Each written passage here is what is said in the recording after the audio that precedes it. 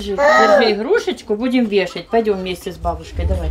Вместе с бабушкой, давай. Маленький Ваня с бабушкой готовится к Новому году. Уже более полугода прошло с того момента, как Альметьевск для украинской семьи стал вторым домом. В настоящий момент мы поняли, что у нас все хорошо, и мы счастливы. Когда мы были в Славянске, конечно, мы не ценили, наверное, то счастье. Мы думали, что у нас все есть, и дом, и работа, и все есть. А когда все это потеряли, здесь уже в Альметьевске, мы поняли, что счастье, это когда живы дети и внуки, когда возле тебя никто не стреляет, вот это счастье. Оказалось, что начинать жизнь с чистого листа непросто. Оформление документов заняло много времени. Статус временного проживания ими был получен только в октябре. К этому моменту законы изменились, и семья уже не смогла получить материальную помощь, которую выдавали всем переселенцам с Украины. Но нашлись люди, в сердцах которых беда маленького Вани нашла живой отклик. После выхода нашего сюжета они стали звонить и узнавать, чем можно помочь семье.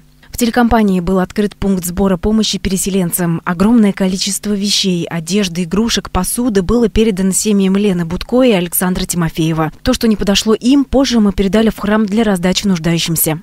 Я хотела бы через вашу компанию поблагодарить, во-первых, тех людей, которые в июне месяце нас приняли, как говорится, голыми боссами, с ребенком на руках. Во-первых, первые откликнулись на то, что у нас проблема. Благодаря вам, вашему телевидению, о нас услышали люди, которые остались неравнодушными, которые начали звонить, помогать, которые неравнодушны были вот к этому маленькому малышу. Помогали всем полностью. Кто хлеб, кто соль, кто посуду, кто одежду, обувь. В общем, мы благодарны. Пока одни искали способы, чем и как поддержать переселенцев, все громче стали звучать голоса, что помогать нужно своим, а не чужим. Да и у активных помощников пыл поугас, у всех своя жизнь, свои проблемы и заботы. Сегодня Надежда Петухова убеждена, рассчитывать нужно только на себя. Пока бабушка приглядывает за мальчиком, мама Вани ходит на работу. Готовы документы для признания семьи русскоязычной, а уже в новом году им предстоит поездка в Казань для того, чтобы сдать экзамен по русскому языку.